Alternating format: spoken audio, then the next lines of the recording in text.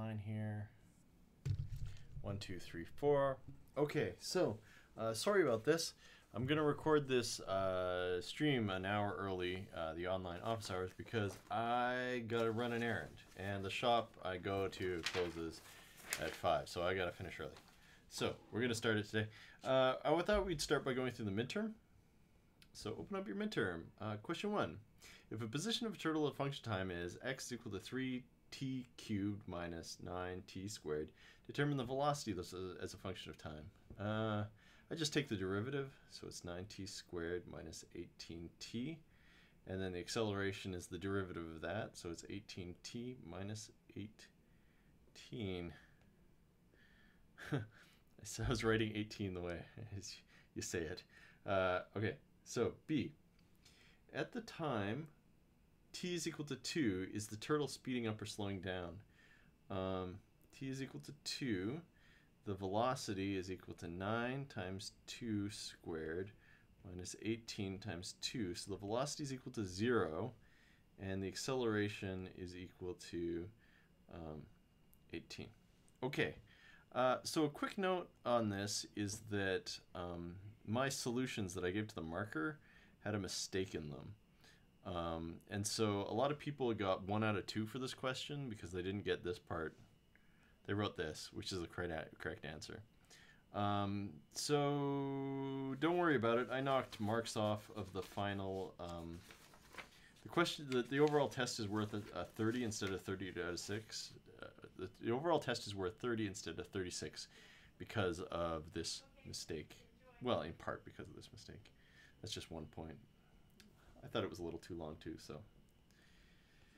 Okay, Samus and Logan wake up lost in the middle of the forest. They have walkie-talkie radios with a maximum range of 85 kilometers, and they decide to split up and walk in different directions to look for help. After 12 hours, they're going to turn on their walkie-talkie radios and say whether or not they... Is everybody listening right now?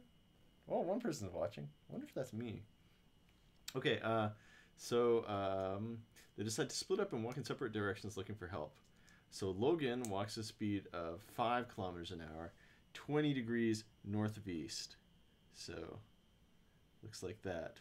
This angle here is 20 degrees. And so it's 5 times 12, so that's 60 kilometers. That's pretty far, Logan.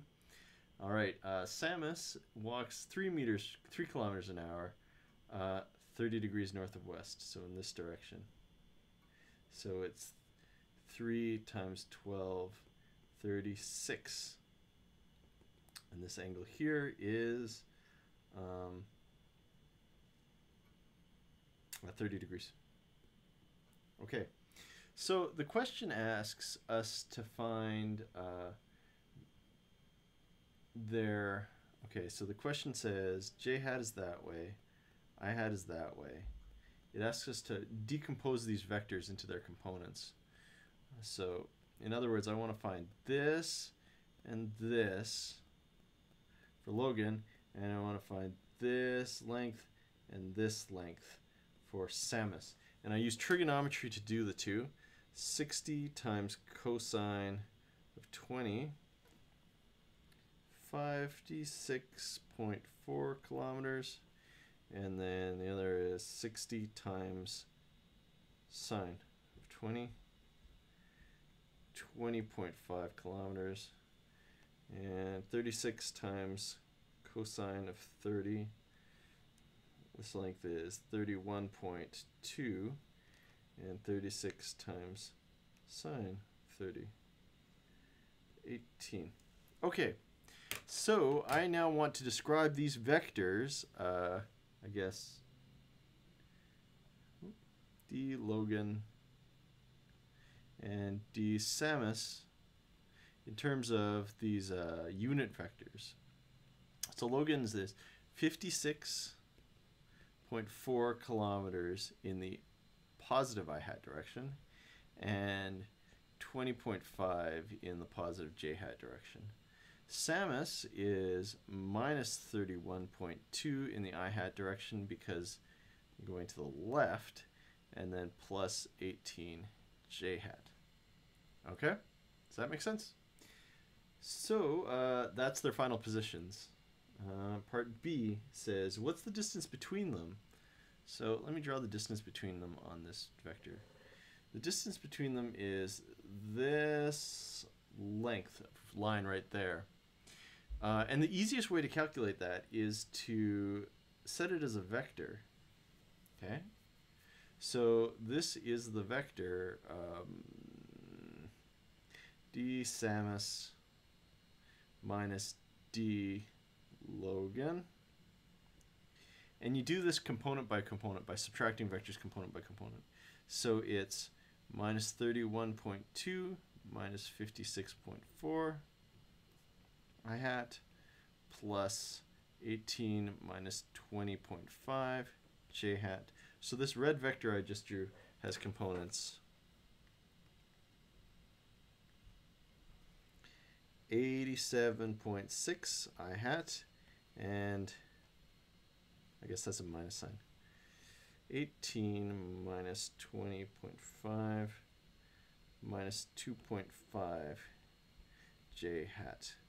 Okay, now note that the question asks what the distance is. Okay? In other words, I just calculated the components of this vector. I need to calculate its length. So I'm going to use Pythagoras.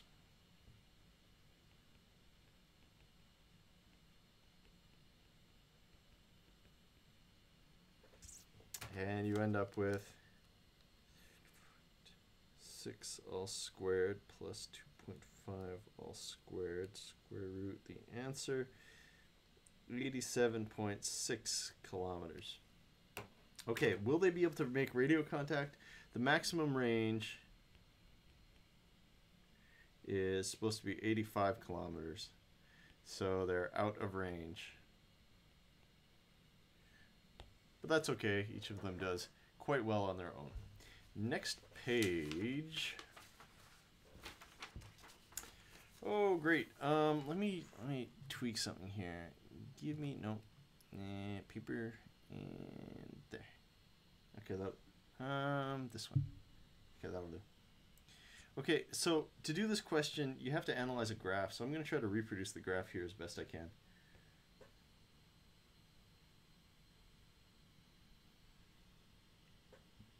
One, two, three, four. Okay.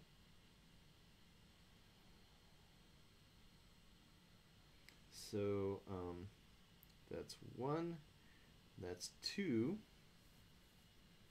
that's minus 1, and this is minus 2, and this is velocity, meters per second. I just did an interview with a journalist who's writing a thing about one of our grad students, and she was asking about me and the grad student went to the same high school, and so we had the same high school teacher. So she was investigating the high school teacher and wanted me to and I hope I wasn't obnoxious. It's terrible when a person is obnoxious. Okay, I'm gonna do it in blue just so that we can see the difference here. So this one starts out like this, and it goes like this. It goes like that. And this one starts at 2, and then it goes down to minus 1. And then, no, what are you doing? Alright, so it starts at 2, goes down to minus 1, and then at, 3.5 somewhere, it goes to 0. So this is cart A, and this is cart B. Alright, so we're going to do analysis based on the graph that we see in the test. Question A. Between t is equal to 0 and 3 seconds, is cart A isolated? So between 0 and 3 seconds, is cart A isolated? No. Why isn't it isolated? Its momentum changes. Okay? Because its velocity changes. Between 3 and 5, if the system is cart B, is that system isolated? So 3 is here, 5 is here. Velocity is constant, so it's yes, it is isolated. C. Between 0 and 3, if the system is cart A and B, is the momentum constant? How do we figure that out? Let's just calculate the momentum. So the initial momentum is going to be 2 times 2 kilograms. The initial velocity is 2. And then minus 1 times 3. So that's 4 minus 3 plus 1 kilogram meters per second. Final momentum. The final momentum at time 3 is minus 1 times 2. No, what am I writing here? Just write a 2. Use your hand to, there you go. And then 3b is plus 1. So this is minus 2 plus 3 plus 1 kilogram meters per second. So is, yes, momentum is constant. Between t is equal to 0 and t is equal to 5, what's the impulse? Well, the initial momentum is plus 1. I just calculated that. The final momentum at time 5, let's see. So the initial velocity of cart A is 0 times 2 plus 1 times 3. So it's plus 3. And so the impulse is the change in momentum. P final minus P initial, that's 3 minus 1 is equal to 2 kilogram meters per second. See? That's how to get 8 points out of 8. Oh, this is fun. I've seen a little bit of people doing this in a kind of a weird way. You're on to question 4. So, how do you do question 4? This is actually kind of similar to a bunch of them that I did on the oh, here, hold on. Just start working, okay? No, work. All right, there. And we're good. Are we good? We're good. Okay. So yeah, this is similar to an online office hour question. Okay, so Robin Hood is a mediocre archer, but a fine physicist. To impress his friends, he's going to shoot a bullseye by landing an arrow exactly on the target. He's going to put the target where he knows the arrow is going to land. He shoots his bow at 100 meters per second, which is very fast, and he aims 30 degrees above the horizontal, lifting it exactly 1.4 meters above the ground. So if this is the origin, this is where his arrow leaves. It's so that's the origin. This is 1.4 meters, okay, and this is 100 meters per second, and this angle here is 30 degrees. So the overall question is, where's he going to put his target? But the first question here is, what are the equations of motion for the arrow? So I need to know the initial position and the initial velocity. So I'm going to use trigonometry to figure out the sides. 86.6 and 100 times sine 30, 50 meters per second. Okay. So the initial position, it's going to have an I hat and a j hat component here. The I hat component is, well, it's 0 because it's right above the origin, and the j hat is 1.4. V0, that's the initial velocity. According to I hat, j hat, this initial velocity is 86.6 meters per second I hat plus 50 meters per second j hat. You dig? Okay, these are the initial values. The equations of motion are, there's 4 equations of motion. There's the equation describing the position, the x-coordinate position. Whoa, sorry, I was brushing a hair off. An x-coordinate position, y-coordinate position, velocity in the x direction, and velocity in the y direction. So I need to figure out what all these values are. Luckily, I know exactly what type of acceleration this is. It's projectile motion, so the acceleration is going to be straight down, minus 9.81 meters per second squared. Okay, so let's start filling in the blanks. The initial position is 0. This initial position is 1.4. The initial velocity in the x direction is 86.6. 50 times t plus 0 over 2 t squared minus 9.81 over 2 t squared. And the velocity in the x direction is 86.6, and the velocity in the y direction is 50 minus 9.81 times t. So to get all 4 points, you want to know all those 4 equations, and you're going to use them in the next part.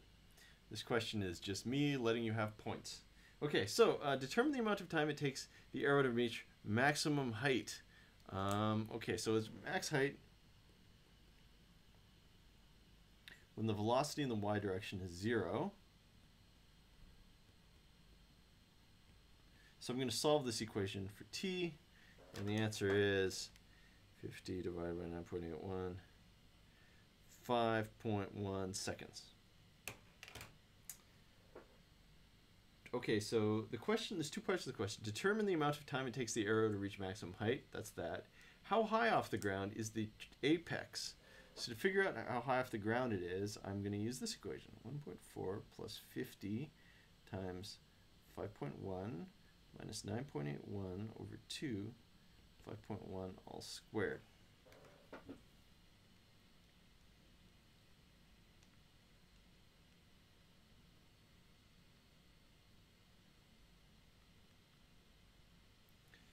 This is 128.8 meters. Whoa, this arrow goes high. Okay. Determine the amount of time it would take for an arrow to return to its original height. So the arrow starts out. I want to know when it's at its original height, 1.4, above the ground. You can do this algebraically, but I'm just going to use the fact that I know that it takes twice the amount of time. Because of the symmetry of the motion, it's going to take the same amount of time to go from here to here, which is 5.1 seconds, as it does to go from here to here, another 5.1 seconds. What? Be nice. Thus, the amount of time is 10.2 seconds. You can do it the long way if you want. I don't care. Okay, so where should Robin Hood place the target? I love this question. It's a really open-ended question because it's hard to tell off the scratch. So here's the idea: the arrow's going to go, and it's going to hit the ground somewhere, right? The question we want to know is, does it hit the ground before or after the final wall? Does that make sense? In other words, when does it hit the ground? When does it pass the wall? Does it pass the wall before it hits the ground or after? And that's going to determine whether or not it hits the ground before the wall or after. Oh, do you see what I'm saying? Okay, so what we do is we solve. Y is equal to 0, 1.4 plus 50 times t minus 9.81 over 2t squared. You solve it. What comes out is 10.2 seconds. Weird. Okay. Why are they so close? They're not the same number exactly. The deal here is that this distance here is what's the maximum height? 100 meters, 128.8 meters. And this distance here is 1.4, yeah, 1.4 meters. Okay, so this arrow's, I know it doesn't look like this in the drawing, but the arrow's moving really fast once it reaches this point, and it doesn't take long to cover the last 1 meter. It goes super fast. So it's not surprising. This number is going to be super similar to this one. They'll be different in sig figs. They only look the same because of sig figs. They're approximately the same number. Okay, so let's figure out which value of x is at this time. 6.6 times 10.2. That's 883 meters. Okay, so where's the wall? The wall, oh wait, I didn't write it down on this thing. It says in this thing, the wall, okay, so he's on the left side of the 900 meter room. So the wall is at position 900 meters. So what that means, it hits the ground. I'm going to write it like this.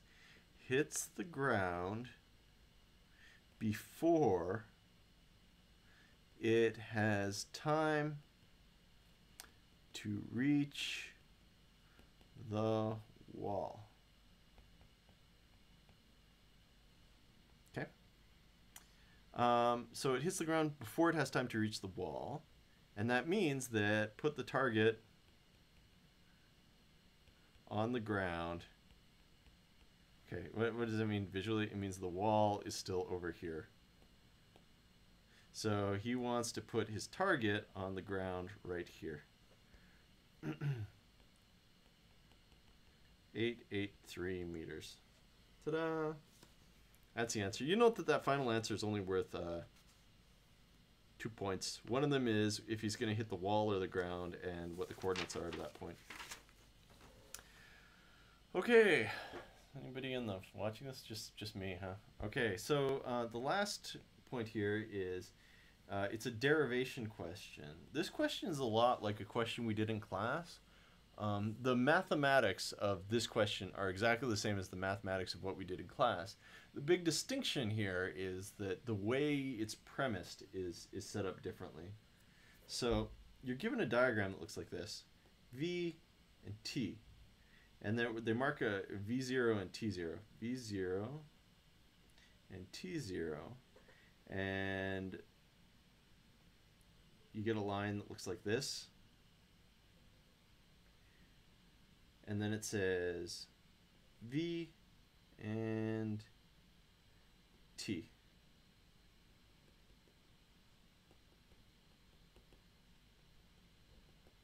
Okay, and that's what the diagram looks like. The text says this. The figure below shows a plot of velocity versus time for a particle moving with constant acceleration AC. Use this plot to derive an expression for the displacement of the particle in terms of V0, the time interval delta t, and the acceleration AC. So your final answer should only have the terms V0, delta x, delta t, and AC in it. To receive full credit, clearly explain your method and all your steps. So how do we solve this problem? They were fairly generous with this question. We don't have much to work with here. A lot of people say the answer is calculus, and it is calculus, but you don't have any calculus because you don't have any equations to deal with. So the question here is, what on this graph corresponds to your displacement? And the answer is the area under the graph. It's not the area under the graph, it's just this area under the graph here and here. Everything below the graph in this region. So I'm gonna name those areas. I'll call this A1 and A2. A1 plus A2. So all I have to do is figure out an expression for A1 and A2 involving delta x and all that jazz. So delta x is equal to, so what's A1? Well, the height is V0 and the width here is delta t. So the height here is V minus V0 and the width is the same. So A1, that's a triangle, so it has area 1/2 base times height. And A2 is a rectangle, so it has area base times height. Okay, am I done? No, it says that our final answer should only have the terms V0, delta x, delta t, and AC in it. This one clearly has another term in here. So I have to replace something with AC. What am I going to do? There's a couple different ways to do this. I'm going to tell you my favorite. It's back to geometry. What on the graph corresponds to AC, question mark. And the answer, it's the slope. Rise over run. So the rise here is V minus V0, and the run is delta t. And so you end up with V minus V0 is equal to AC times delta t, and I can replace that to get the final answer.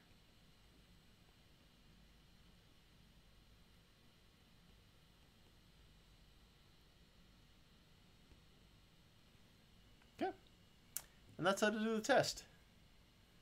Hey, look, it only took me 26 minutes with all that narration to do the test. Okay, so let's move on to the questions from this week. There's relativity questions. Boy, I love relativity. I don't know, I'm trying not to spend every second of every lecture talking about it, but relativity, philosophically, it goes deep. Anyway, we're doing page 97, questions 7, 9, 10, 17, 19, 29, 33, 61, 64.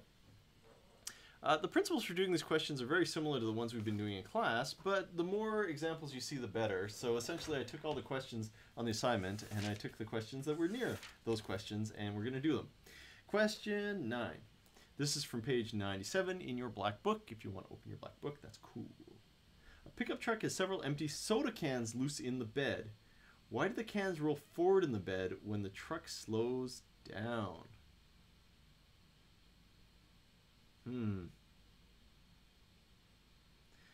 Okay. Got a truck.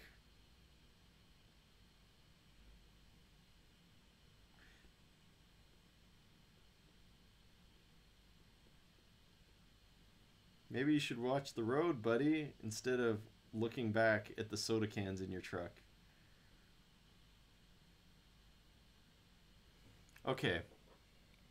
So the simplest answer for the question, why does the truck... Okay, so the truck is slowing down. So it has a velocity like that, and it has an acceleration like that because the velocity is getting smaller and smaller and smaller. Why do the empty soda cans loose in the truck? Why do the cans roll forward when the car slows down? There's a couple ways to answer this. The easiest way to say it is to shrug and say, oh, it's because driver, the person watching the soda cans, is in an accelerating reference frame.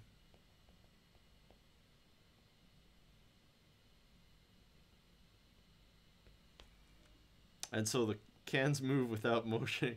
Cans move without forces applying to them.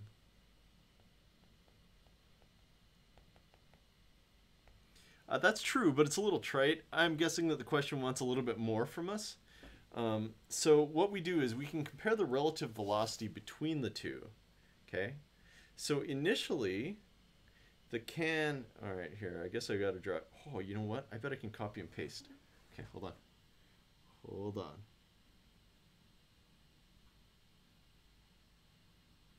Nope.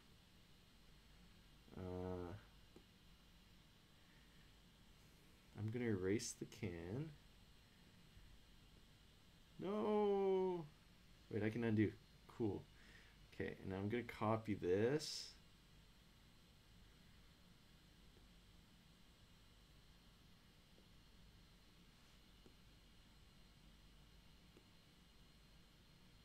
Okay. We're going to do a before and after for this. Okay. So The truck's initial velocity is like that. You know what? I've got graph paper. I can make this more specific. Okay, so the truck's initial velocity is, how about we go 4 squares? 1, 2, 3, 4. Okay. So after a second or two of braking, the truck's velocity is, I don't know, 2 squares. V initial, V final. Let's talk about this can. Here is my can and my can. Okay. When the truck is rolling, the can presumably is stationary in the back of the truck. And that means that the can has the same velocity, 2, 3, 4, as the truck does. Okay? So the can's velocity and the truck's velocity are the same, and so they're stationary relative to one another. 1, 2, 3, 4. Cans are round, so they roll. So that means that stuff isn't pushing on them very good.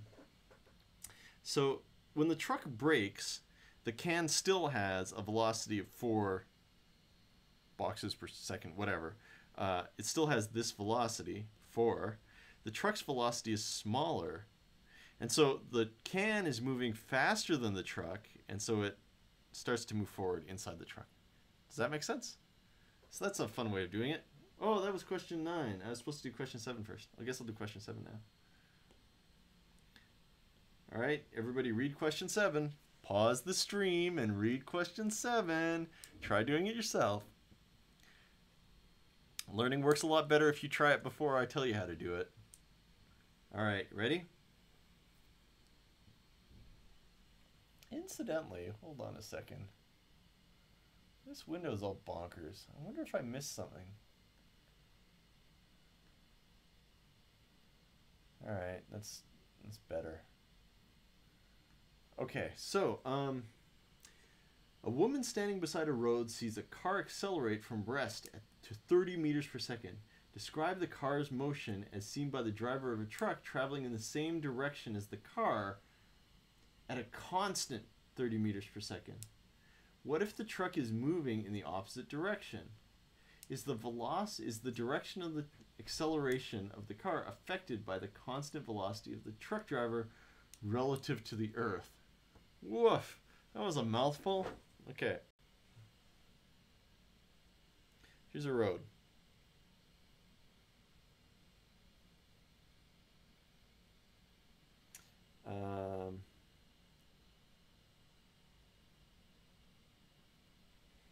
Initial, final. Actually, you know what? Initial, mid,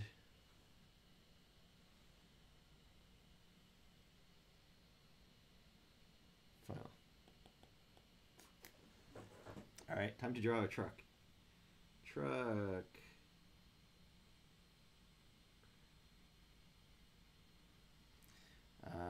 Time to draw a car.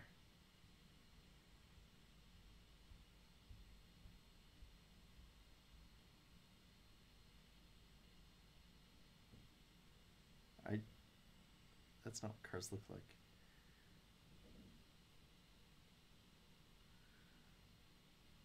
Good enough. And time to draw a lady.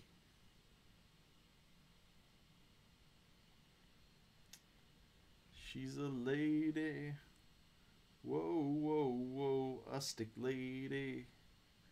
Talking about a little lady. Paste.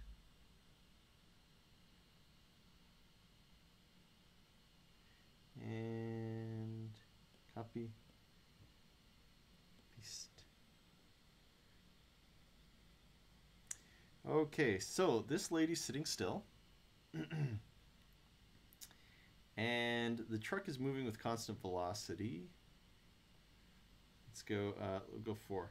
1, 2, 3, 4. Okay. So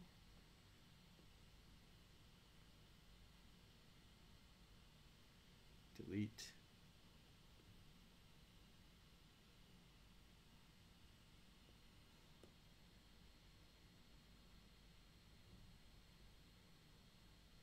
That's spooky. I wonder what that is. Stop doing that. Delete.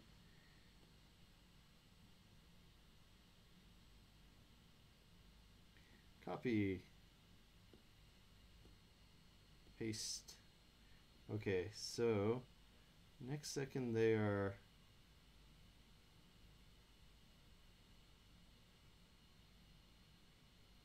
there.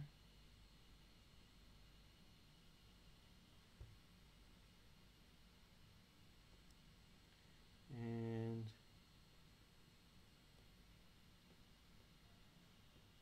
guess we'll get this car out of the way.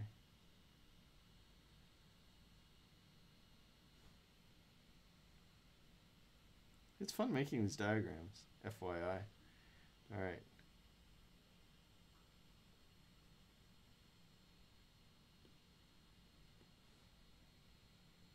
Paste.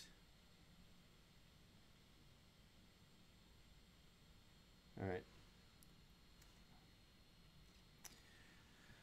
Okay, so this one starts from rest, so its velocity is really little, and then its velocity is 2, and then its velocity is 4. That's not 4, is it? Well, that's way more than 4.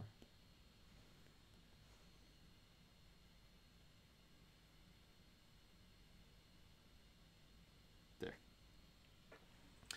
Okay, so it's asking us to describe the relative motion here. So first, this car isn't, so describe the car's motion as seen by the driver of the truck in the same direction as the car at 30. That's what we've drawn. What if the truck is moving the opposite direction? We'll deal with that in a second. Okay, so right now, when we talk about relative position, actually, yeah, why don't we talk about relative position? So let's talk about relative position right now. So the relative position right now is that, and then it's that, and then it's that. Okay? How is this position changing? You'll note that this line here gets shorter. The blue line gets shorter. In other words, it looks like delta R, according to the red truck, is in the negative direction. So at first, it looks like the truck, to the truck, it looks like, okay, V truck, car relative to the truck, looks like it's moving minus 30 kilometers an hour. And now it looks, as this car speeds up, the distance here, it's still negative, but it's getting smaller. Maybe it's 15 kilometers an hour. And now when their velocities match, the distance between them isn't changing anymore. So the relative velocity is going to be 0. Does that make sense? So at the start, it looks to the truck like this car is moving to the left really fast, and then it slows down to a stop. Yeah, I know, right? Weird, but it's true. Okay, so what if the truck is moving in the opposite direction? If the truck is moving in the opposite direction,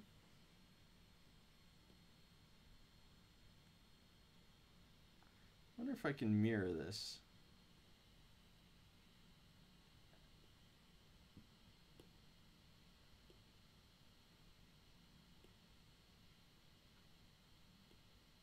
With style? Nope. Can I twist it on the page using incredible Macintosh? Oh, what? Oh, geez. That didn't work. Okay, long story short, if the truck is moving in the opposite direction, so if the truck is going this way, it'll look to this truck like the car is moving in the positive direction. Fast at first, and then as the car speeds up, that distance between them is going to increase faster and decrease faster and faster and faster. And so it'll look like the car is speeding up in their direction. Okay.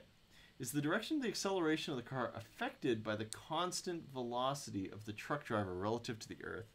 That's a fascinating question. The answer is no. No, it's not. Why isn't it?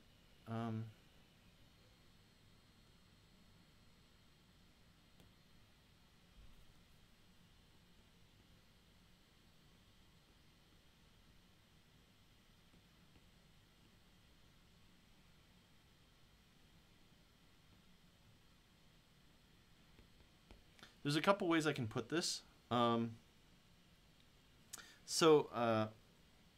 me do it the way I did it in class. There's a lot of different ways I can explain this, like I said.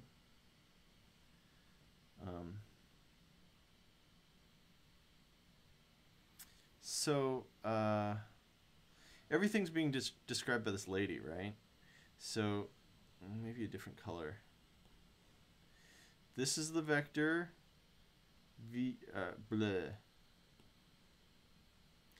our lady car. This is the vector our lady truck, and this is the vector we want, our truck car. Whoops.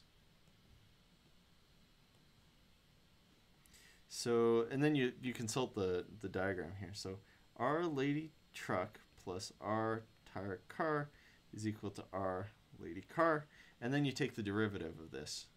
Boop. So velocity lady truck plus velocity truck car is equal to the velocity lady car vectors, and then you rearrange this. Truck car, that's the one we're talking about hypothetically. How does it look compared to the truck? Okay. So this term right here is the velocity of the truck, constant velocity of the truck.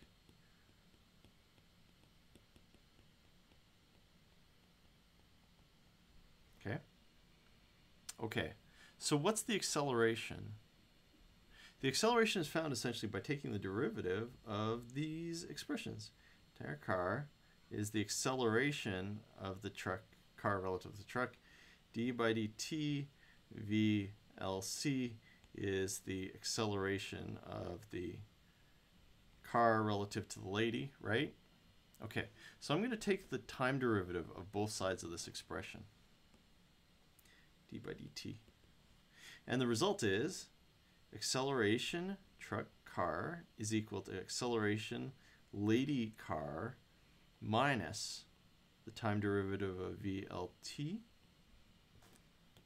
So they can be different. What's this value though? The truck's, according to the lady, the truck's velocity is constant.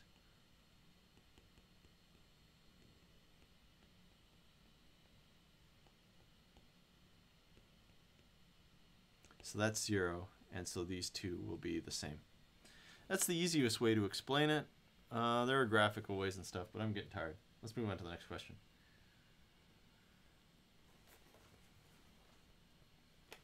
Next question is question 10.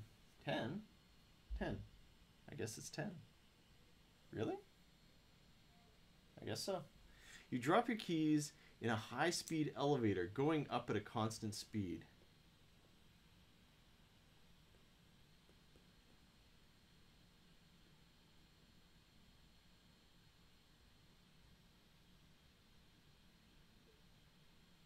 Okay, so there you are dropping your keys. Also, the box is going up with a constant speed. Do the keys accelerate faster towards the elevator floor than they would A if the elevator were not moving?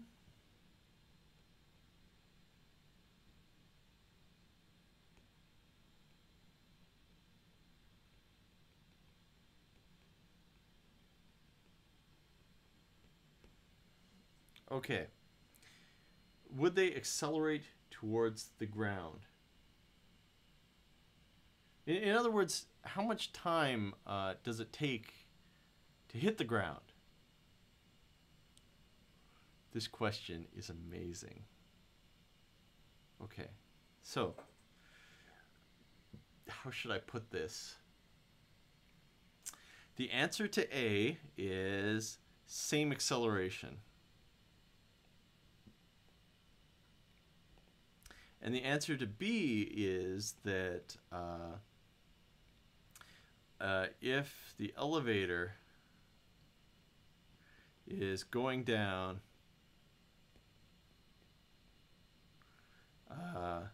the keys take more time to hit the ground.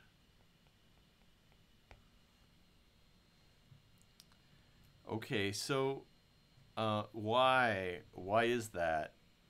It's a good question. There's several answers to this, and we're going to go through some of them. But the key to understanding all of these questions, it sounds like a paradox. Why would these be the same? And if these are the same, why would these be different? The thing to understand here is that when it comes to reference frames,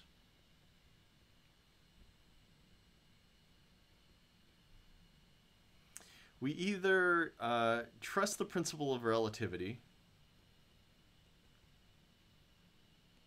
or we convert to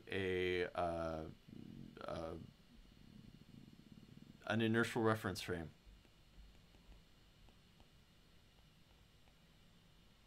We are comfortable with.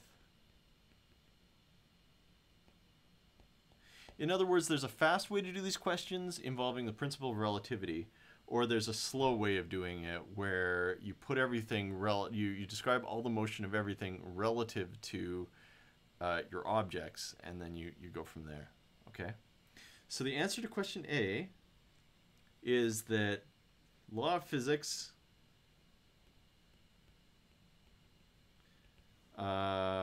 free fall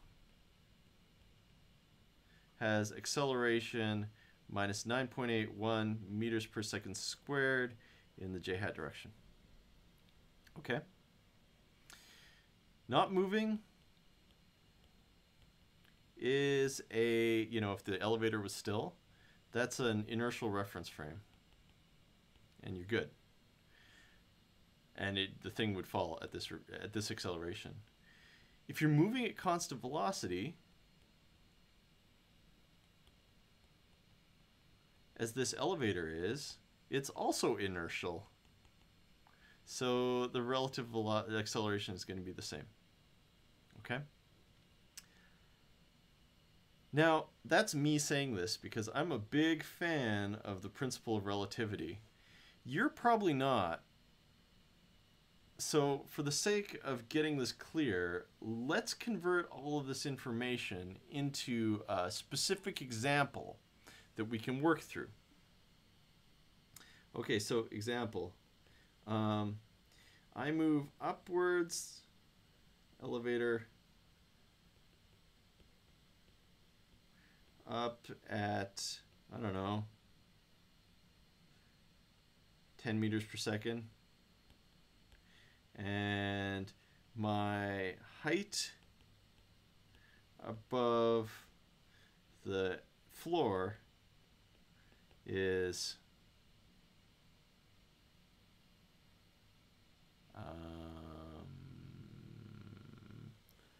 I'm gonna fudge the numbers here so that it's easy to do. How far does it take to fall 1 second? That's 9.81 divided by 2. 4.9 meters. Okay? So in other words, here, I'll draw a picture of it. I'm going to compare, because you're like, hey, Hagrid. Yes, Harry. I'm Hagrid the Giant. I'm going to drop my keys in this giant elevator from a height 4.9 meters above the ground. So here's your keys. Okay. And we'll do it in two cases. One of them where the box isn't moving.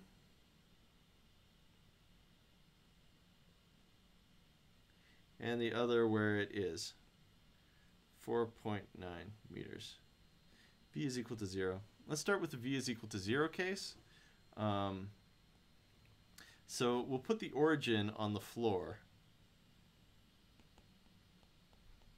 The equation of motion for this is going to be, well, I guess I'll use y just because I'm not a sociopath. Y is equal to 4.9. Its initial velocity is 0. 9.81 over 2t squared. And we solve this equation for when it hits the ground.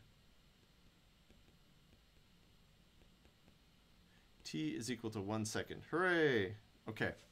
So, in the still elevator shaft, it should take 2 seconds to hit the ground. What about in the moving elevator shaft, elevator box? Okay, so this box is moving at 10 meters per second. How long does it take to hit the ground? Should we use the ground there on the floor of the elevator shaft as the ground? I don't think you're comfortable with that, to be honest. So let me draw the elevator shaft as it is.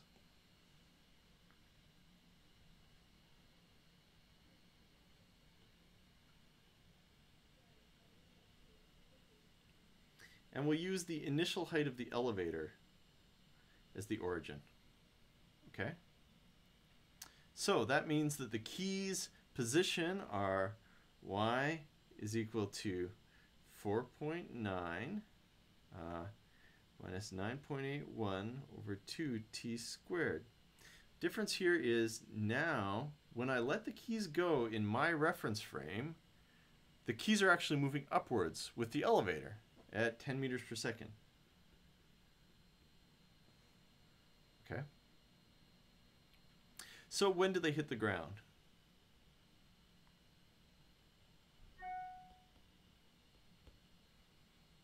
It's a fun question. Let me tell you how not to do it.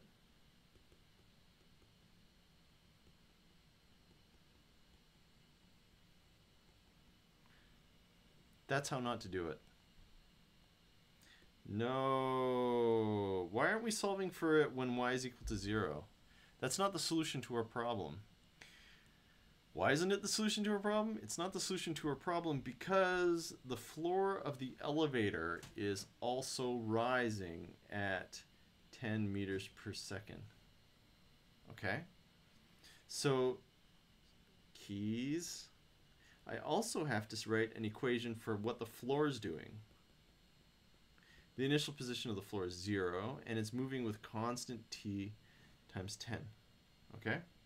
So now, they're going to hit the ground when they're at the same height at the same time. So,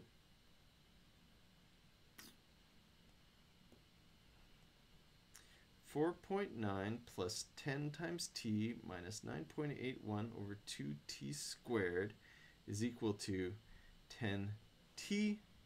And now I solve this equation. 4.9 minus 9.81 over 2t squared. The 10t's cancel out. And I end up with t is equal to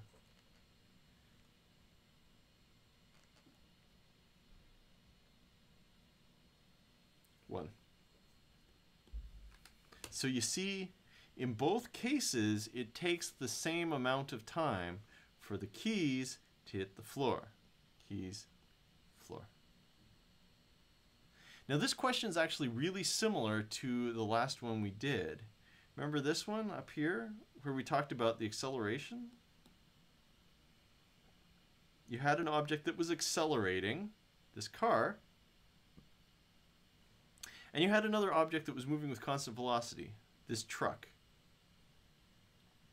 So this truck and the human are both inertial reference frames, okay? So neither of they're moving constant velocity relative to one another. And if they're moving at constant velocity relative to one another, they're all going to agree on on the rate of change, on what the acceleration is. Because they're moving at constant velocity with respect to one another, they're going to agree on what the acceleration is. Same thing here. In this case, there's some acceleration. Fine, whatever. We've done this one to death. In this case, though, there's an object, and it has an acceleration. Okay, and that acceleration affects its velocity and position. But relative, so this acceleration is relative to somebody outside the elevator shaft watching this horrible series of events play out. But the idea here is that the floor of the elevator, where the keys are going to hit, that's moving with constant velocity, okay? So the floor of the elevator is also an inertial reference frame, which means that the floor of the elevator and the person outside the elevator are going to agree on what the key's acceleration are. Does that make sense? Okay, so there we just demonstrated it. What about part B? What about if the elevator is accelerating downwards?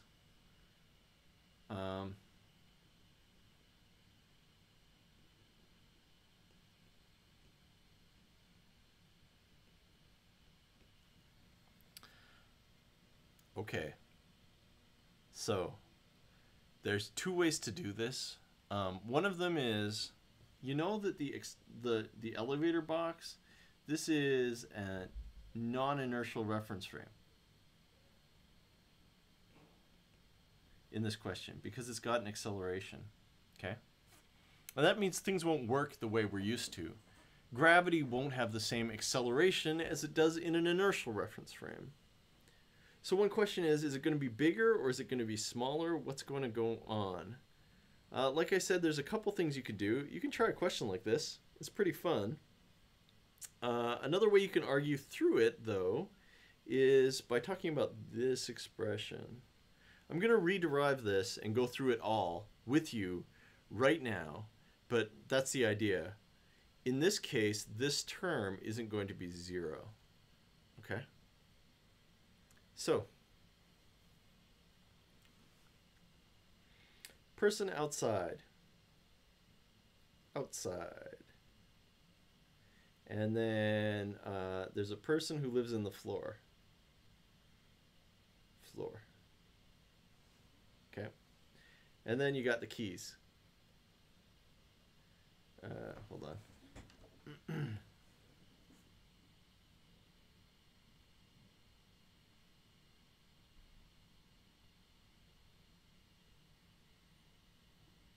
Okay. So, I don't like the way I've oriented this. Oh no, here I can use the cup. Let's move this guy to the bottom of the elevator shaft.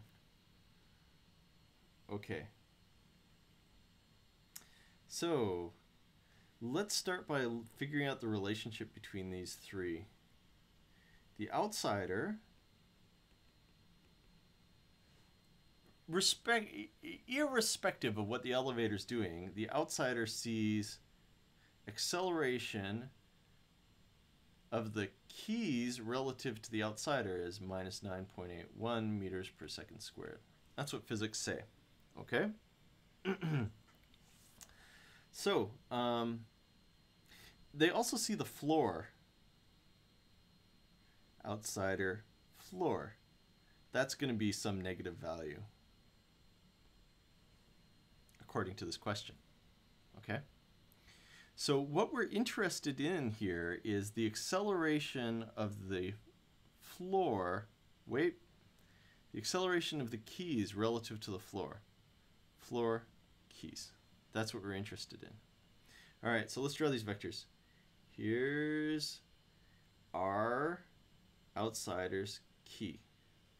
Here's our outsider's floor. Here's our floor key. And we add these vectors up.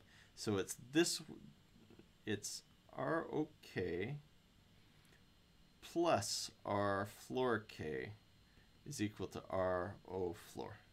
Okay? Take the derivative of these. Velocity OK plus velocity floor keys plus velocity, equals velocity floor. Okay, so This is the velocity of the keys relative to the observer. This is the velocity of the floor relative to the observer. Nope, those are the keys relative to the floor. Oops. This is the floor relative to the observer. And so the motion of the keys relative to the floor, in other words, the motion of the keys inside the elevator relative to people standing inside the elevator, that's going to be VO floor minus VOK. Take those derivatives.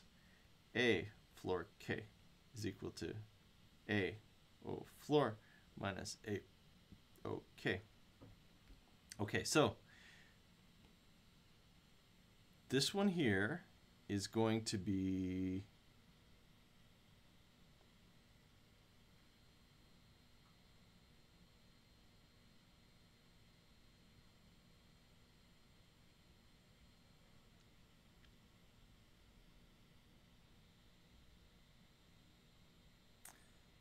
keys relative to the floor. There's something, what did I do wrong here? Floor K. Okay. ROK is that one. R floor keys are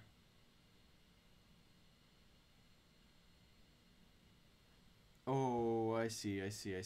I made a mistake. Don't you hate when you make mistakes? It happens. Everybody makes mistakes. I want to know where the keys are relative to the floor. So that's this vector here.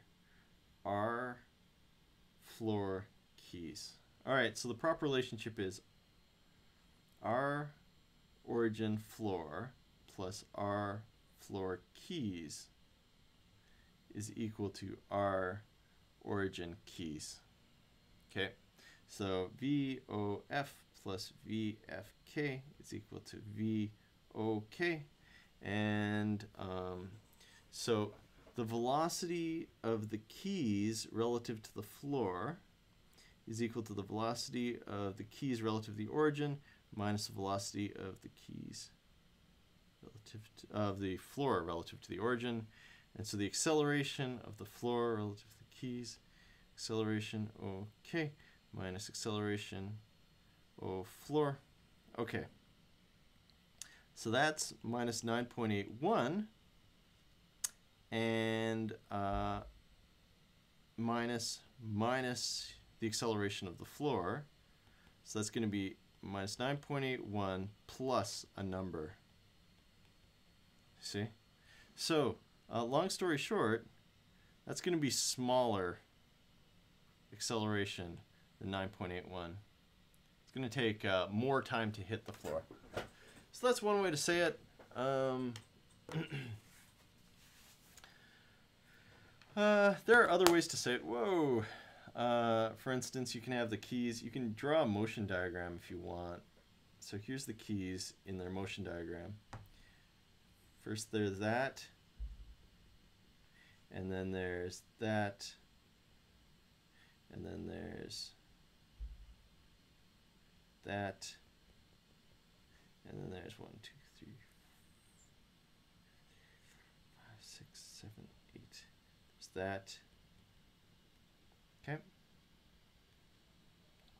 Initially the floor was at this height, for example. And initially the floor is, let's say it starts at 0 and starts to accelerate downwards. It doesn't specify what the initial velocity is in this case. So we'll assume that both of them accelerate downwards. In this case, the floor is not accelerating downwards as fast as the keys are, but let's say it still accelerates downwards. So it starts at t is equal to 0. If this is where it is at t is equal to 1, and this is where it is at t is equal to 2, you'll see that the 2 will be at the same position somewhere at that t is equal to 1 point something. Okay. So you can draw the motion diagrams. It's kind of tricky to track the motion diagrams in this case, especially when there's two accelerations. It's a very busy diagram. Another way of explaining this is that you can draw the position versus time diagram of the two. This is what the keys are doing. Okay.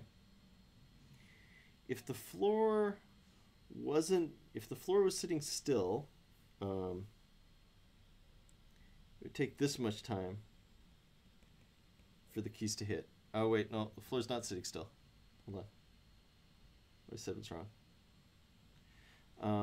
So the floor has the same initial velocity as the keys do. The floor has the same initial velocity as the keys do, so it has the same instantaneous slope there, but the floor starts lower because it's at a lower place. So the floor will go up and meet the keys there. Boop. Okay. So that's if the floor is moving at a constant velocity. Let's see what it looks like. Okay, so v is equal to constant velocity, and this slope and this slope match.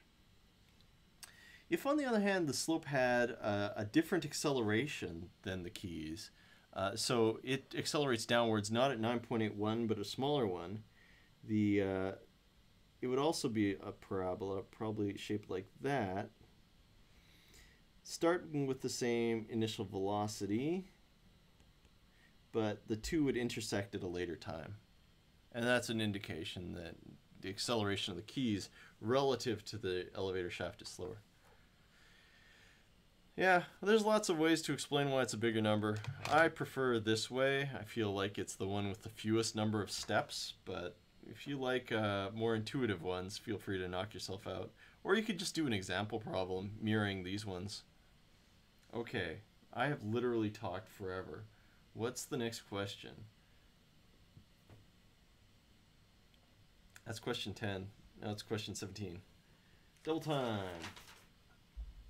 You place a 1 kilogram Sonic Ranger on a low friction track in front of a 5 kilogram cart to measure the cart's velocity in the Earth reference frame, which turns out to be 1 meters per second I. You're distracted and the car hits the Ranger in a totally inelastic collision. That means they stick together. And the two objects move forward with... A friend is running towards the cart with a velocity of -3 with her Sonic Ranger and pointed at the cart. What's your momentum of the cart with the Sonic Ranger stuck to it in your friend's reference frame? And what velocity does her Sonic Ranger measure for the cart after the collision?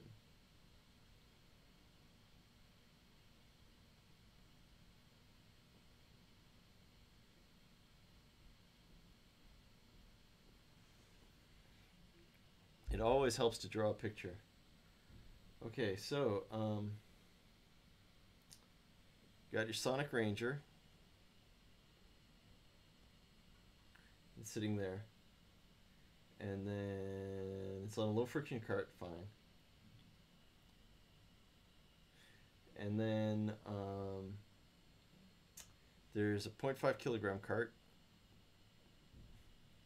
And it moves to the right at 1.0 meters per second. Okay.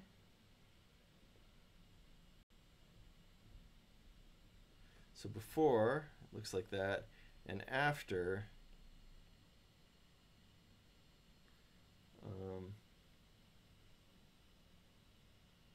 they move forward together at some unknown velocity.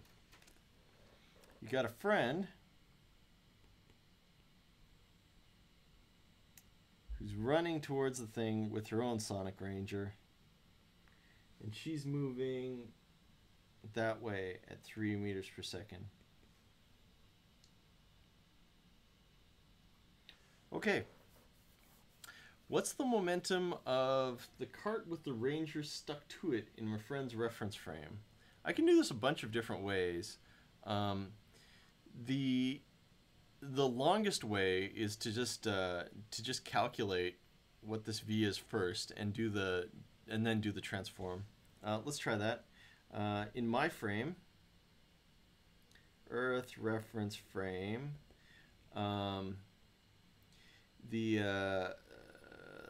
total momentum is equal to 0.5 kilogram meters per second. So then after the collision, P total is going to be the same, but this time it's got velocity, two objects stuck together, 0.6. So the velocity in this case is going to be 0.5 divided by 0.6, 0.833 meters per second in the plus direction. And then the velocity relative to my friend of the cart is going to be that minus that.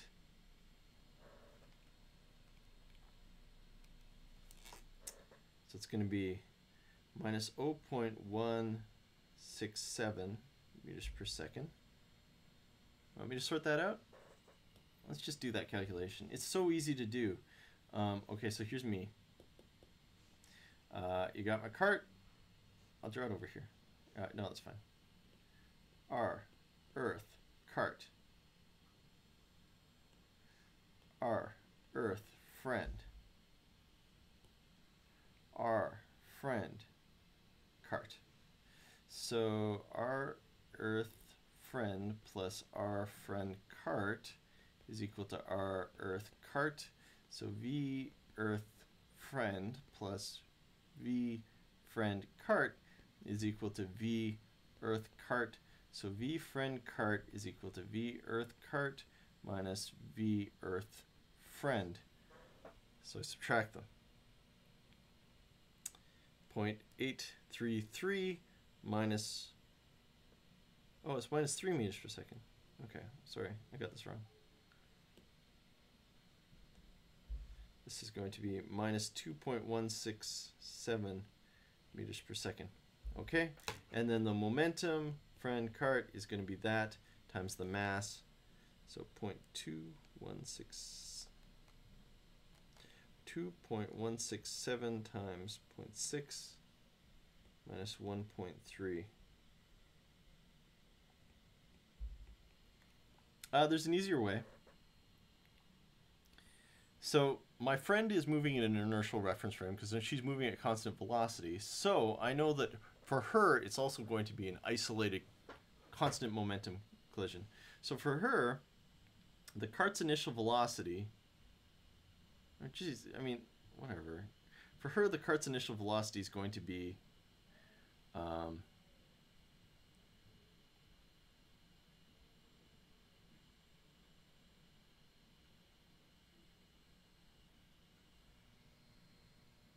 God, what did I do? This can't be right. I didn't do the vectors right. That's wrong. Jeez. Okay, so this is 0.833 minus 3. So it's 3.833, and then the final answer is times 0.6, 2.3 kilogram meters per second. All right, back to this one. The relative velocity is going to be 1 minus 3. So initially the cart's moving at 4 meters per second. It has mass 0.5, so the total momentum is going to be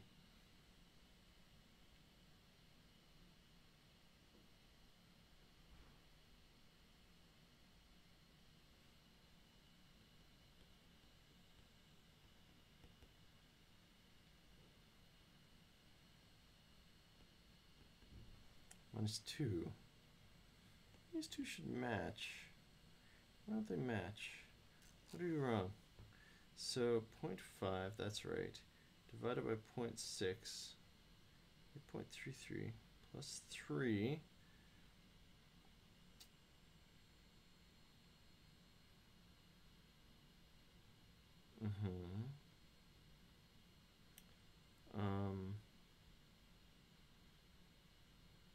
it's supposed to have a minus sign in front of it. No, it's supposed to have a positive sign in front of it. And that's supposed to have a positive sign in front of it. Jeez, I'm all over the place. How much time do I have left? Ooh, I gotta go. Okay, I'm so busy lecturing. Let's get to thinking.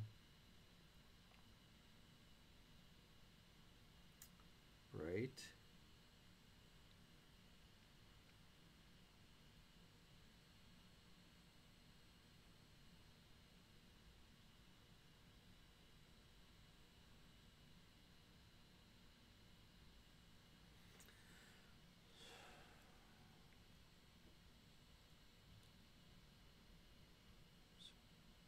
Six. 2.3.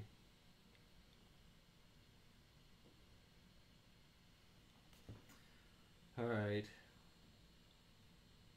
Do they need to have the same? Oh no, I'm calculating the momentum. So first I calculated this momentum. Oh, I figured it out. I got it. Haha. Haha. This is the cart's momentum in my friend's reference frame. The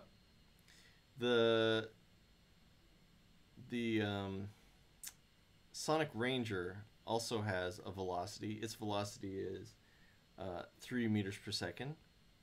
And so the Sonic Ranger's momentum is 3 times 0.1, so that's 0.3. So the total momentum of the system is 2 plus 0.3, so that's 2.3. Alright, regardless, that's the answer. Okay, what velocity does her Sonic Ranger measure for the cart after the collision? That. Done. Okay, so, next question.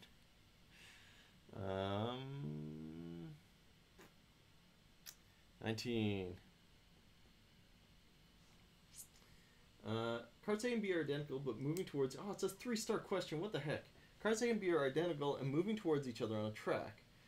Speed of cart A is V, while the speed of cart B is 2V. In the Earth's reference frame, the system of two carts is kinetic energy K.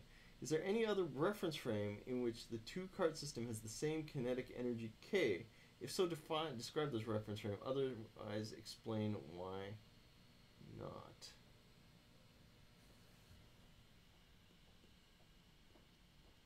Time for some algebraic reasoning. What else do they tell us? Okay, so this one has speed. And this one has speed 2v. And 1/2 m1 v squared plus 1/2 m1 m2 2v all squared is equal to k. Oh, they're identical. Sweet. Same mass. So this is 1/2 mv squared plus 1/2 times 4 mv squared, which is equal to 5 over 2 is equal to k.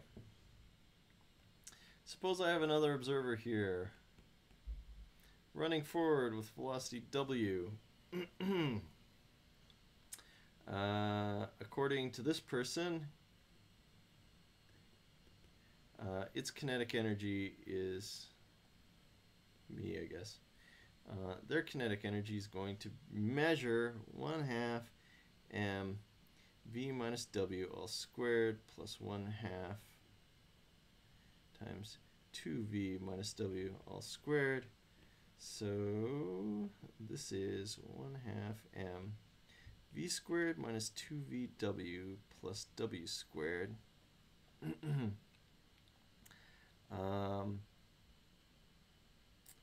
Plus, oh, hello, plus,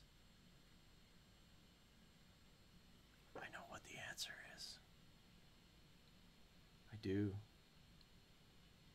There might be another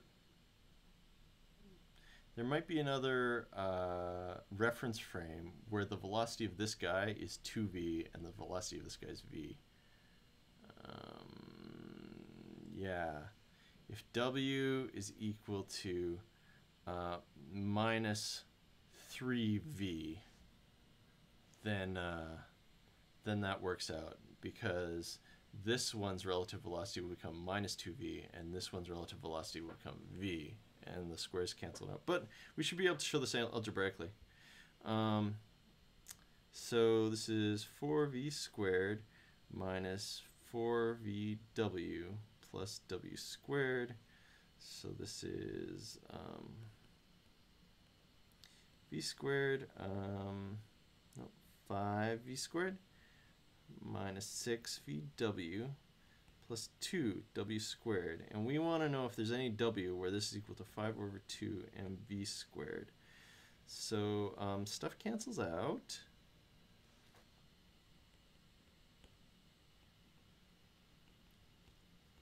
So the thing about reasoning algebraically is that you often can kind of run in circles if you don't really know what you're doing. Not if you don't really know what you're doing. That's the wrong way to say it. But if you don't really have a sense of what you're doing, you can kind of run in circles. So, surely there you are. W is equal to 0 is one solution, and W is equal to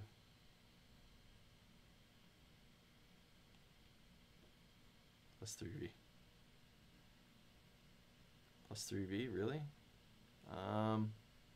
Okay, well, yeah, whatever. I gotta go. So you get the point here, right? It's that the kinetic energy depends on the speed squared, not the velocity squared. So if this person is traveling to the left with velocity 3v, then the relative velocity of the first cart, this one, becomes minus 2v, and the relative velocity of this cart becomes minus v. Since they have the same mass, squared, 1/2 m, 1/2 m, they add up to be the same thing. Okay, I gotta go to the next one. That was kind of a poor explanation, but it was 3-star, and I'm scared, and I have to go home because I have to run an errand, and all the stores close. Okay, you toss a ball in the air, and note the time travel between the ball leaving your hand and reaching its highest position. Good. While you're doing this, a construction worker being lifted on a hydraulic platform at a constant speed also notes the time interval needed for the ball to reach its highest position. Is the time interval reported by the worker longer, shorter, or the same as the interval report? It's the same. Why is it the same? It's because, you know, it's like I said, you can either do it mathematically. If you do it mathematically, I've done it like 4 times before. The acceleration for both cases is going to be 9.81 meters per second squared. So it's going to take the same amount of time to peak. Oh, wait, hold on.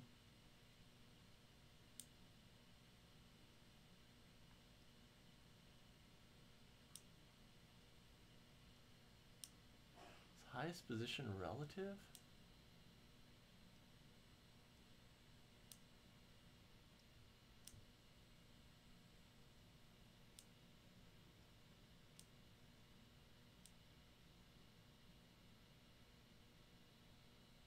Okay, hold on.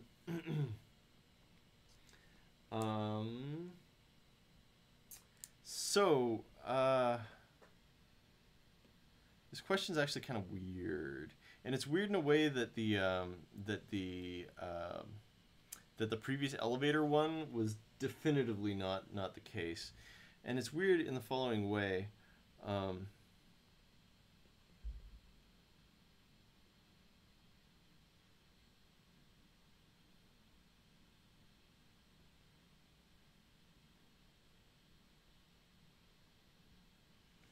Here's why it's weird. We want to know when the ball reaches the max height.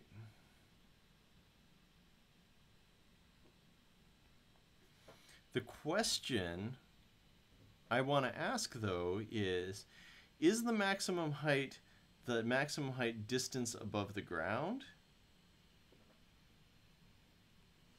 Because if that's the case, it's the same in both. Or is the max height the maximum distance, say, below the elevator?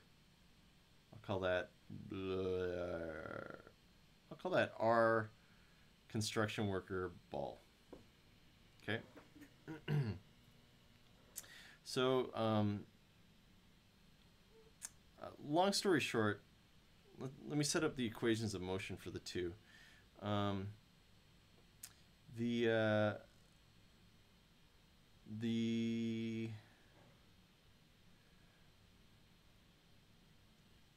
REB. Okay.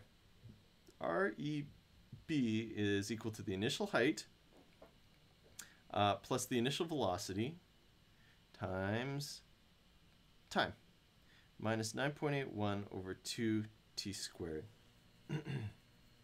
Okay. RCB is going to be, oh right, I got to describe the construction worker's height as a function of time. Our Earth construction worker is going to be equal to, I don't know, some other h, initial height, plus some initial velocity times time, constant velocity. Okay.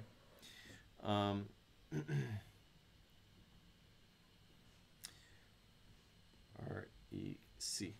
So REC plus RCB is equal to REB. I want the height, the position relative to the construction worker. Okay. Here's the fun and weird bit. So if you subtract these, you get h minus big H plus V naught minus W times T minus 9.81 over 2t squared.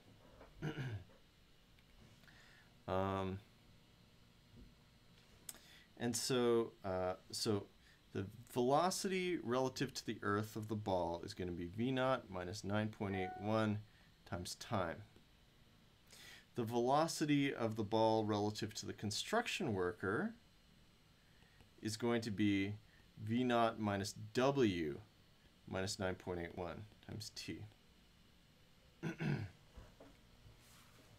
So, this is why this is a bad question, because it's not quite clear whether we're talking about the relative position, you know. So maybe this guy's like, oh, the maximum height is when RCB is equal to a minimum, right? He's going up. The maximum height is maybe the, oh, fut balls. Is this, oh no, it's still updating. Okay, good. Yeah, so is it when this thing's the minimum? I don't know. Or is it when, relative to this guy, max height is when REB is equal to the maximum? Which one's which? Because they're not the same. Look, this one is equal to 0 at a different time than when this one is equal to 0.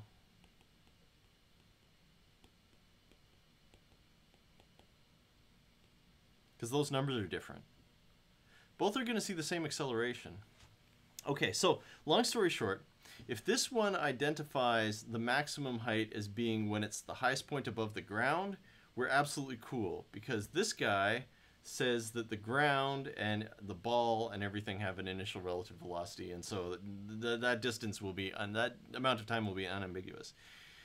If this fool thinks that the maximum height is when the ball is the closest distance to the bottom of his pan, he's in for a surprise, because this time is going to be different. So that's kind of a bad question. I don't know. It's a little bit ambiguous. I love questions that let us flesh things out, but if the student is ambiguous about what the answer is, that's not good.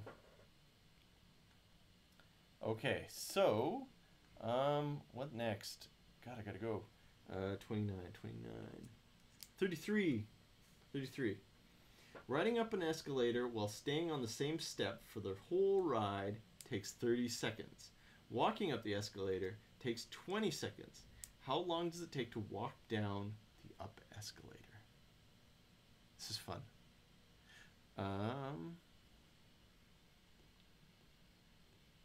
So the fact that it's an escalator and an escalator's diagonal is kind of what makes this a weird, complicated question.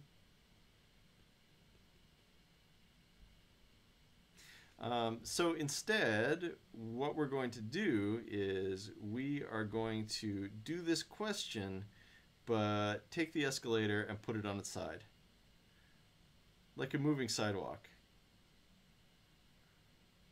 Okay? So, you have, stuck to the moving sidewalk, a friend Bob, who's standing still. He's standing still on the sidewalk, but he's moving with some velocity v, relative to me here. I guess not me, Sarah. Okay, so here I am.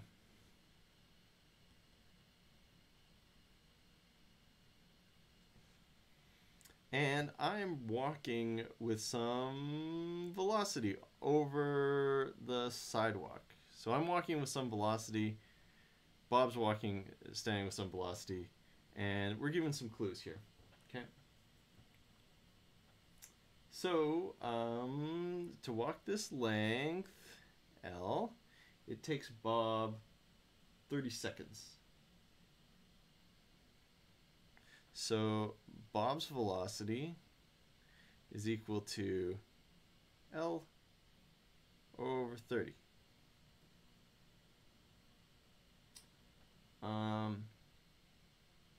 My velocity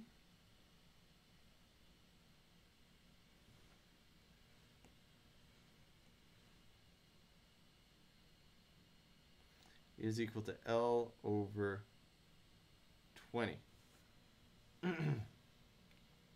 Okay, so the deal here is that we then reproduce the experiment, same length escalator, but this time I'm going to walk backwards that way. My velocity won't be the same as it was before, but I can still figure out some parts to it. Which is to say that I have a velocity relative to Bob. Bob, me. Okay? If I knew what the velocity relative to Bob was, I could figure out how fast I'm traveling over the escalator. So let's just set things up. That's my height. This is Bob's position, our Bob, Sarah, and here is my position relative to Bob.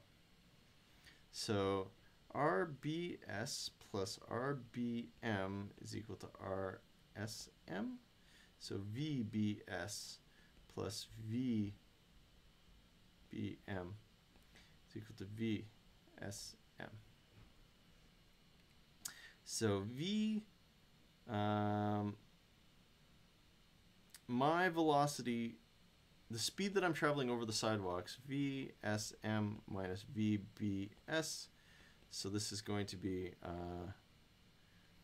Sarah versus me, so that's L over 20 minus L over 30. So the answer here is 3L over 60 minus 2L over 60, 1L over 60. That's how fast I'm traveling. So that's W. Okay, so in the next round, here's Sarah again. She moved over here.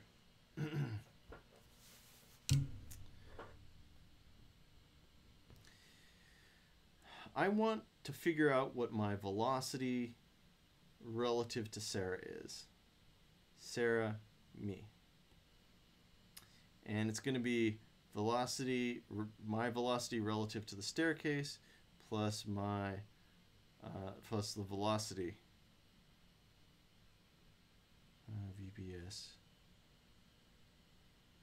Oh jeez, it's not supposed to say BS. It was supposed to say velocity SB.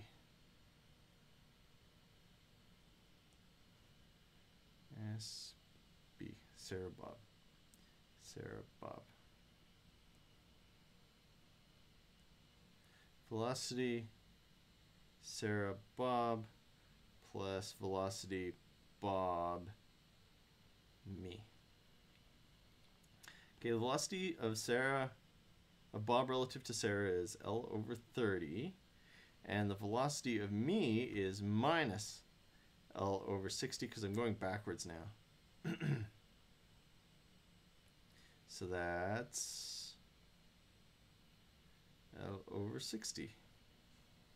Whoa, what? Oh, okay. Hold on.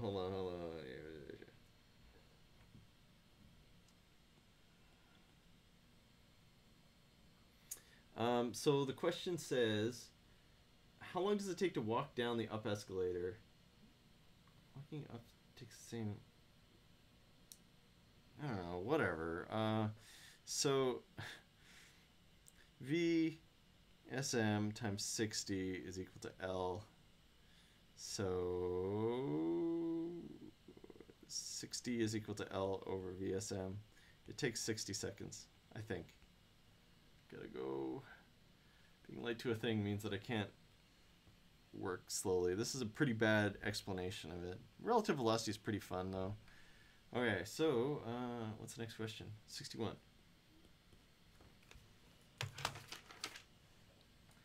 A mother penguin and a chick are living in on a flat icy surface. The mother is lying at rest at 5 meters from the edge of the water.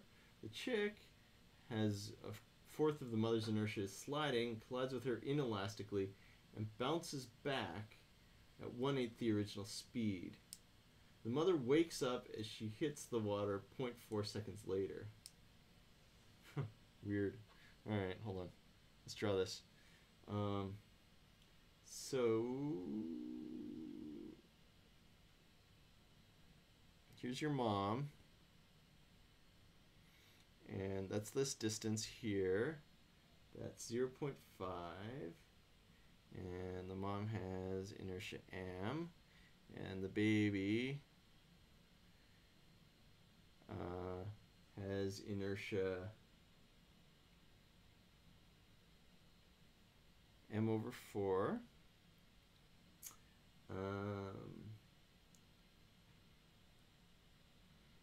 And has some initial velocity v. And after they collide,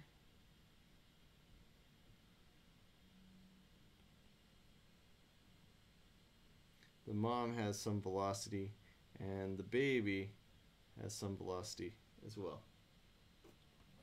Bounces back at 1/8 the original speed. Jeez. I think this question's implying that the velocity goes this way at v over 8. And that, okay, so the mom hits the water, travels this distance in delta t is equal to 0.4 seconds. So the mom's velocity is, oh geez, come on.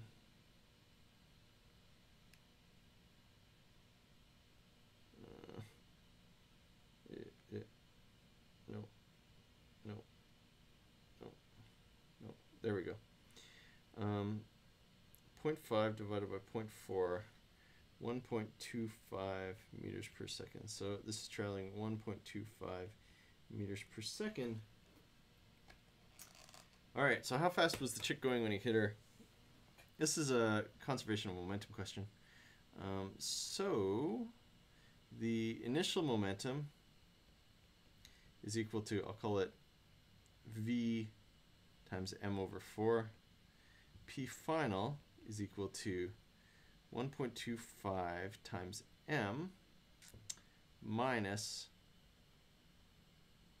m over 4 times v over 8. That's right. So v over 4 is equal to 1.25 minus v over 32. And let's do some algebra.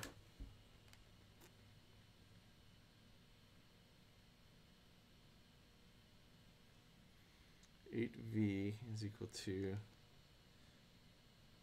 32 times 1.25, 40 minus, oh geez, it's the door.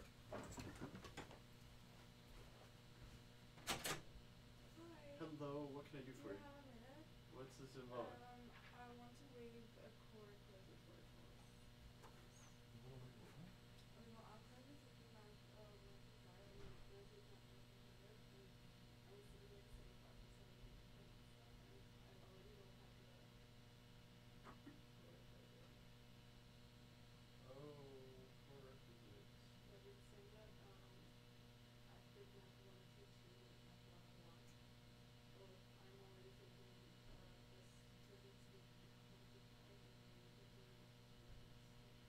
already taking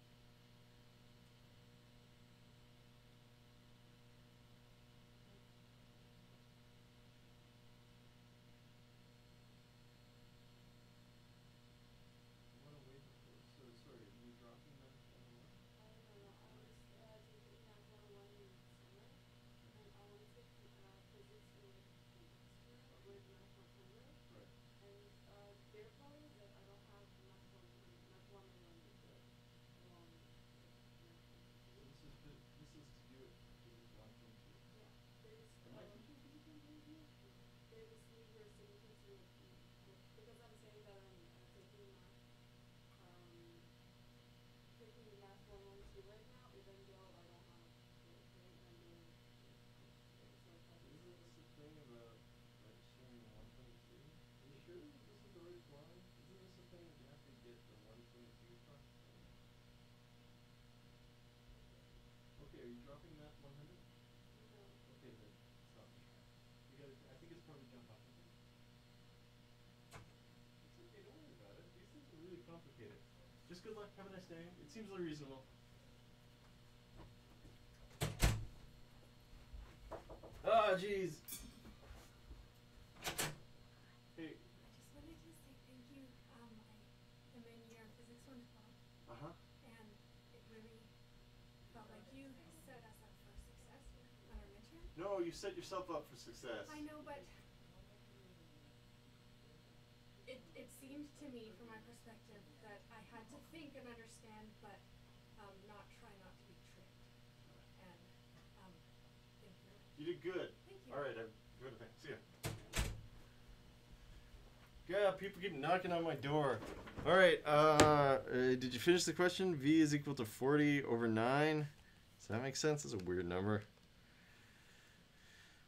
4.44 meters per second. I don't know. That's what I got. Okay, so B. To a penguin paddling directly towards them at 1 meters per second.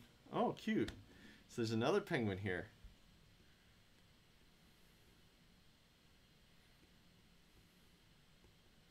Okay. What's the mother's momentum before and after the collision in terms of mother? Okay. So before the collision, the velocity of the mother relative to the swimmer is going to be minus 1 meter per second. So the momentum before is going to be minus m mom. Okay. And then after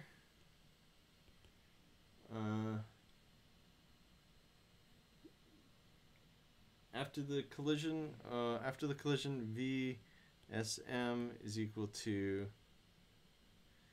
minus 2.25 meters per second, and so PSM is equal to minus 2.25 times m mom. Done. 64. Oh, gotta get out of here. No, I just 50 kilogram meteorite. It was moving at 1,000 strikes the Earth. Assume the velocity is along the joining. I gotta get out of here. I gotta go. I gotta catch a bus. Okay, so I just won't do 64. Good luck, everybody. Yeah, sorry I gotta go. Bye.